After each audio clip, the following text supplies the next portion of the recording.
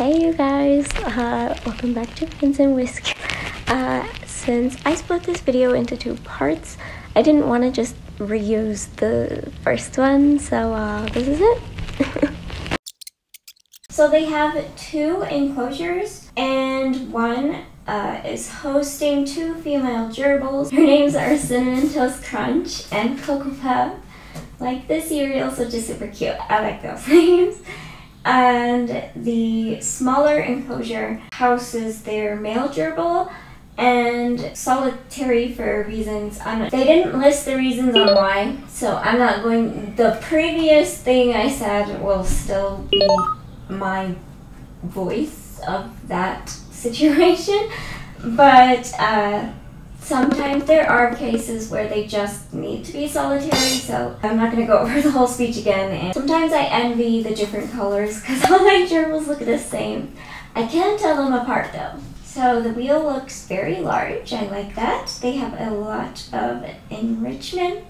The bedding is a variety of hay and paper. Lots of things to chew on. Again, I don't know how you guys are doing flex spray displays. My gerbils always go for this. It amazes me that they exist there. And the smaller enclosure looks amazing. They have a whole sand bath and a wheel and everything in platforms. And I'm not sure how often you have to clean their sand bath and their wheel, but if the gerbil, I'm guessing since it's one gerbil, I guess they're not as destructive in that case. So it works for you not to have a cage stopper or divider. And that's pretty cool. So this next one is Ronnie and Reggie. They're males and they're brothers. This is the enclosure and it looks like you don't have a wheel.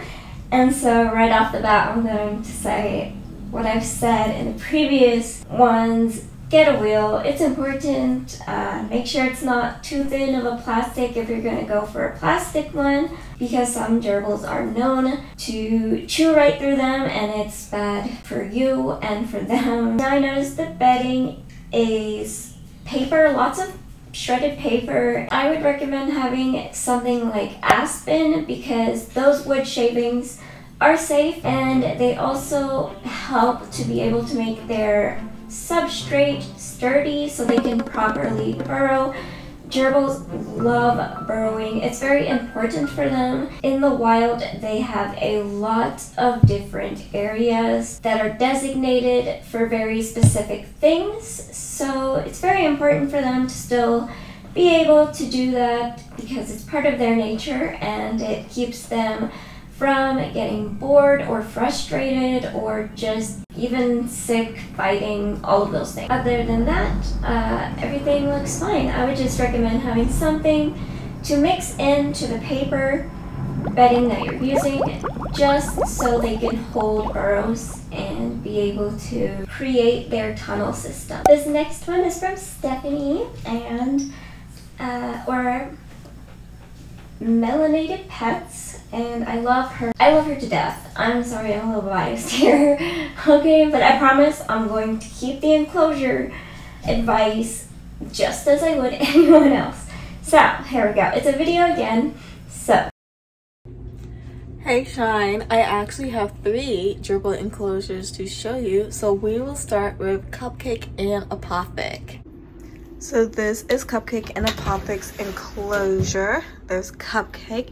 It is a 55-gallon. Over here we have a ton of different hides in the bedding, and we have a hide here, bridges, all these fun things. There's Apothic right there, water bowler, dig box, wheel, all that fun stuff.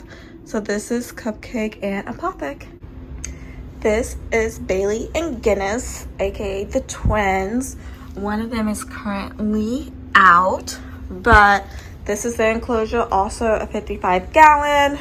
Very similar layout to Cupcake and Apothic. We have their wheel, dig box. Oop, it looks like one of them is in the dig box right now, actually. And then we have a hide, some chala wood, mapani wood, cork, and then a whole bunch of chews. And there's some houses also in their bedding. This is currently our single gerbil Artemis's enclosure. As you can tell, he already got bedding in here, but we have a multi-chamber hide in here. We have dig box, some other hides, a platform, his wheel, his sand bath underneath here, and we are looking for a friend from him, but have yet to find any male gerbils. So this is Artemis, and he's in a 29-gallon. Okay, so as you guys saw, I didn't even need to explain. Thank you, Stephanie, for that tour. I promise y'all I'm not being biased right now, but just like the first two videos, I really don't have any constructive criticism or advice to give you. The enclosures are incredible. They're spacey, they're large. I love that you put so much enrichment for them and thought about all of the dividing, separating issues that they have. I love that you're going to find Artemis a friend. If it's something that you can do, it's great and that's wonderful. When, or if you get Artemis a pal, because gerbils are social, then you would probably need to either get a cage topper or a larger enclosure, but either way, I think you already know that. So yeah, amazing. So this next one doesn't have much detail, so we're just gonna jump right into it in the video. I am so impressed with the woodwork going on here. They cut a circle into the divider. Now the wheel works on the bedding side, which is amazing, but still they made the dividers for their sand bath and other things. So I love that people use dividers for different reasons. I mean, it doesn't have to be the exact layout that I recommend. It's just for you to be able to make it work for them, make them be able to run on the wheel or use their sand bath and drink water in a water dish or even a bottle. So it's amazing to see this system, kind of a little bit different. It's awesome. And I'm glad that it's working for you. Now the video is very short, so if you see it looping, that's why. Now I do want to advise you to be careful or very mindful of their behavior, especially when they start to become 3 years old or above that age, because that is when gerbils seem to most likely start declamming. I guess they just menopause like women moment, and so access to be able to go through to the other side might be complicated for them in the future, with them blocking or fighting to get through it. Now I myself also have a divider that is a slit. However, it's a little bit larger, so I like that system a lot, which is, I'm guessing you're using it for the same reason. I would just watch out for it being too small, and just if they tend to start getting picky with each other, even in different places. So just be careful of that. Now the last one that I'm going to be reacting to hosts 2 gerbils, and their names are Libby and Gabby. I'm not sure what size the enclosure is, but it looks pretty decent, and it has a cage topper. I love seeing photos that show the enclosure because with cage toppers, we don't get many of those. I'm reacting to them, but I guess I also haven't been reacting to many. I'm just glad that in this video I get to show one, so thank you for this, because it shows you exactly how having a cage topper can help with them needing to have all the things that they require and as much bedding as possible and still be able to use the necessities. Like, I would never recommend wired wheels for gerbils. Their feet can get this thing called bumblefoot. It sounds cute, but it's not.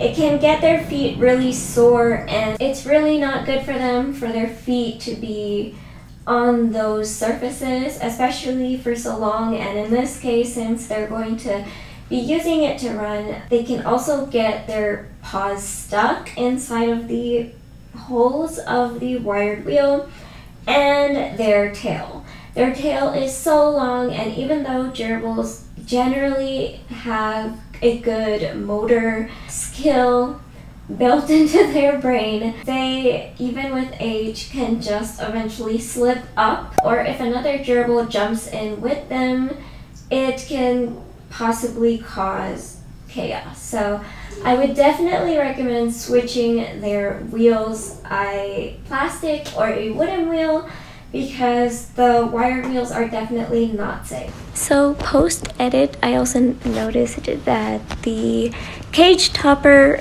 the flat surface, is also wired, and I would suggest using like a square or rectangular piece of cardboard. Just put it on the ground so that they don't get bumblefoot from that either, because it is like walking on rocks in our perspective to them. That is it for this video. I know so many of you will want this to continue, and I plan to, just not very often. And I can't promise y'all that I'll be making this video very often, but I will try to, especially with new enclosures and new differences we've seen from the previous video. I would consider this one successful. So happy 100th video to you guys. Thank you so much for watching. I got so many submissions, so if you didn't see your enclosure or enclosures in this video, there's always going to be another time. Just continue watching and waiting for that moment. Thank you guys for all of your submissions. I really enjoyed seeing all the differences and ideas that you guys have when you're making your enclosures. And I'll see you guys in the next video. Bye!